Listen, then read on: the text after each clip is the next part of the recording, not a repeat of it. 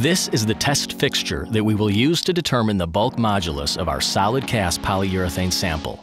The test fixture is built to be rigid so that when force is applied, the cavity within the fixture will remain unchanged. It was built with a removable base to prevent trapping any air when the sample is inserted. This is the plunger that will apply the force from our load cell to the sample. The force will create isostatic pressure inside the test fixture.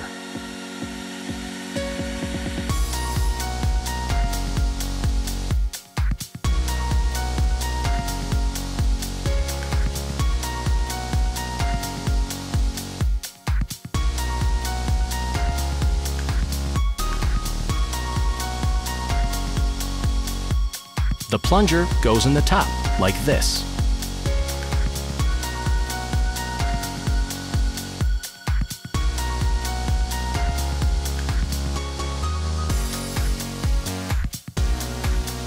Now, we'll go through the calculation of the bulk modulus. Here, we have the bulk modulus formula, which is the pressure times the initial volume divided by the change in volume. We have the inner diameter of our test fixture and the initial length of our sample. Using the inner diameter, we multiply by pi to find the cross-sectional area. We then multiply the cross-sectional area by the length to get the initial volume. The volume change is the initial area times the change in length. The change in length is a value we get by reading the results from our computer-controlled load cell. Pressure is the force divided by the cross-sectional area.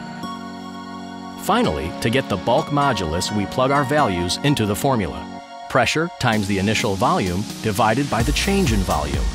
And the result is approximately 485,000 psi. This table shows the bulk modulus of several materials, including 4 Gallagher Corporation polyurethane compounds. GC960 is a softer polycaprolactone material. GC1090 is a medium hardness polyether-based TDI. GC1285 is a medium hardness polyether-based MDI.